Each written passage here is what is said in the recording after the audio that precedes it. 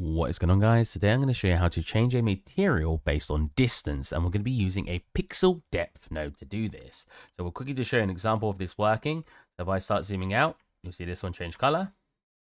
If I get really close to this one, we're actually having a dithering effect, so it sort of fades out, which would be really good if you want it so your character or your camera in a game doesn't have a really sort of horrible clipping effect when you get too close to an object. Instead, you'll do like a fade.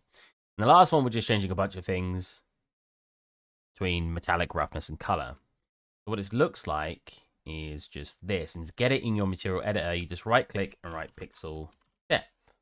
If I can spell pixel depth. So basically, all this is doing is exactly what it says. It is determining the depth of that pixel, how far away that pixel is from your camera. Then you can take that information and change what it does. Now, I'll show you actually something I quite often use this for. If we actually look over here, I have these light shafts. Now, when I do stylized scenes, I tend to do a custom mesh for my light shafts and don't do sort of volumetrics or anything. And if we actually get close to it, you can see as I get close, we fade. Right, so that way if I go to fly through here, you won't really see any clipping. If I go to the top, you might see it. So if I go over here, come across it, you can see like the clipping. But I tend to do this, that way if you do want to fly through the scene, you don't really notice that clipping because you're having that pixel depth fade when you get close to it. That's just one implementation that I use quite regularly, but there's loads of different ways you can use this. So, I mean, even here, it kind of looks like an infrared looking thing. So how do you set one of these up? So first of all, right-click your material or content browser and click material. I'm going to go m_ for material, and I'm going to call it pixel depth tutorial.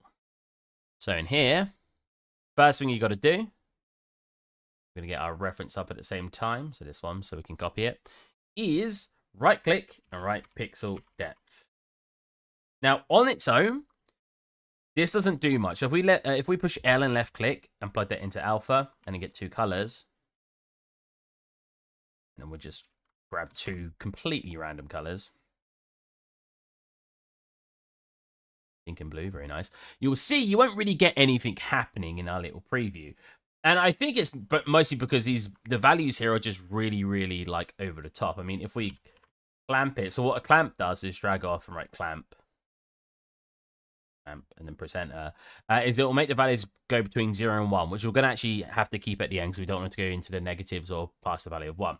You can see it doesn't really do anything because the values are so high. So the first thing we need to do is set up a subtract. So we go like this, subtract, plug that into here, and let's do something like 1,000.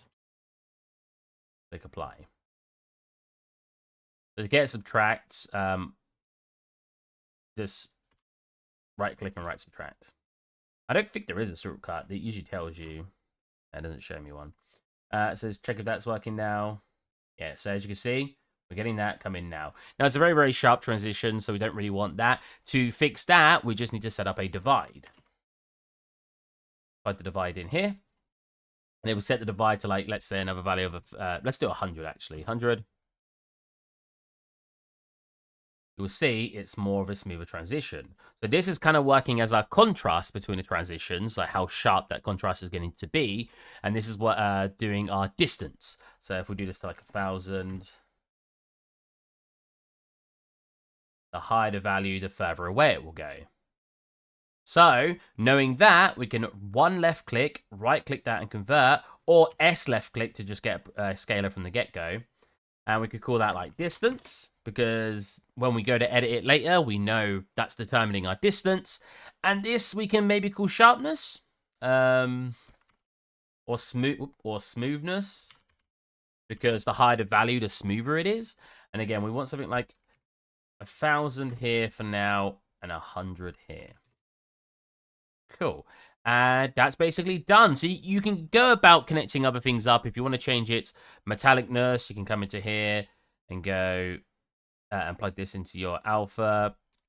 And plug this into like, well, you actually don't need to plug these in. You could always just set the values manually. Depends if you want to change them later. So we'll just go 0 and 1 and we'll plug that into our metallic. And we'll also plug it into our roughness just to make an effect happen. So now when we get close, it's like a sharp plastic. Far away, it's like a dull metal. And we'll just do some. So right click your colors and convert to parameter. just so we can edit it later. Cool. Right click that and create material instance. And then we can go mi underscore pixel depth tutorial. I'm going to quickly duplicate one of these by holding Alt and left click. And let's set them all back on our platform. And we're going to throw that onto here and onto here. I like how we kind of made it similar to that one. And as you can see, that's working. If we double click it, it's an instance now, so we can actually change some of these values. So if you think the distance needs to be further away, you can keep turning that up. So we get to an insane distance, is a little too much. Or we can get it to come really close. So set it to like 500, like here. And we also can change our smoothness. And as we turn that up, it'll be a smoother transition. So it'll take a longer time to transition, but it will look smoother. And you can usually balance between these two to get exactly what you want.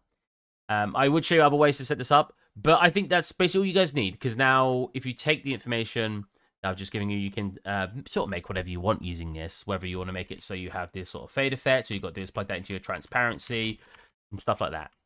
Hope you guys enjoyed this tutorial, and I'll catch you next time.